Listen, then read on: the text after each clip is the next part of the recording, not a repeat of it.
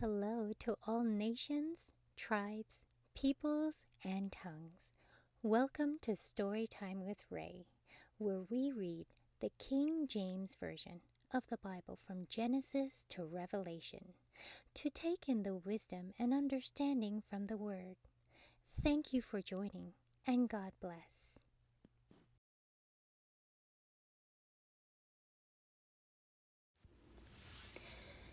Genesis chapter 7.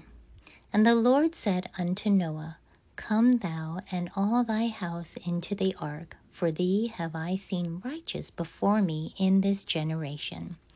Of every clean beast thou shalt take to thee by sevens, the male and his female, and of beasts that are not clean by two, the male and his female.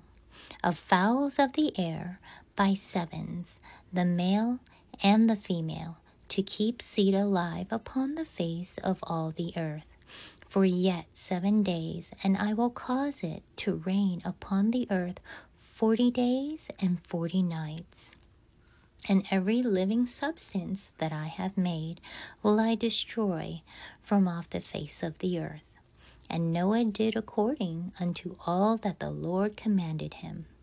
And Noah was 600 years old when the flood of waters was upon the earth. And Noah went in, and his sons and his wife, and his sons' wives with him into the ark, because of the waters of the flood, of clean beasts, and of beasts that are not clean, and of fowls, and of everything that creepeth upon the earth. There went in 2 and 2 unto Noah into the ark, the male and the female, as God had commanded Noah. And it came to pass after 7 days that the waters of the flood were upon the earth. In the 600th year of Noah's life, in the 2nd month, the 17th day of the month, the same day were all the fountains of the great deep broken up, and the windows of heaven were open. And the rain was upon the earth 40 days and 40 nights. In the selfsame day entered Noah, and Shem, and Ham, and Japheth, the sons of Noah, and Noah's wife, and the 3 wives of his sons with them into the ark. They and every beast after his kind, and all the cattle after their kind, and every creeping thing that creepeth upon the earth after his kind, and every fowl after his kind, every bird of every sort. And they went in unto Noah into the ark, 2 and 2 of all flesh, wherein is the breath of life. And they that went in male and female of all flesh, as God had commanded him. And the Lord shut him in.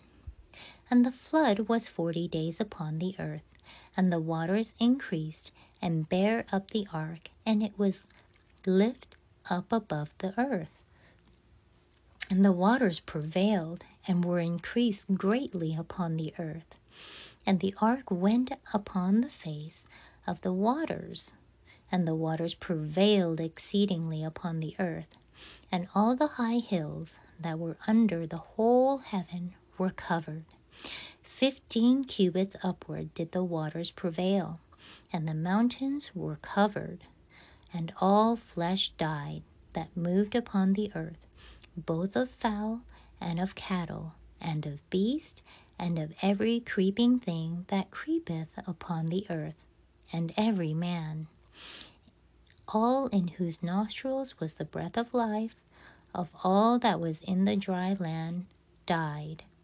And every living substance was destroyed, which was upon the face of the ground, both man and cattle, and the creeping things, and the fowl of the heaven, and they were destroyed from the earth. And Noah only remained alive, and they that were with him in the ark. And the waters prevailed upon the earth 150 days. Thank you so much for joining and listening to this beautiful chapter. I highly recommend it as a personal read. Please join me on the next chapter as we dive in deeper into the Word. If you do love the Word as much as I do, express so by liking, sharing the Word with your loved ones, and even subscribing. And may the Lord bless you each and every day.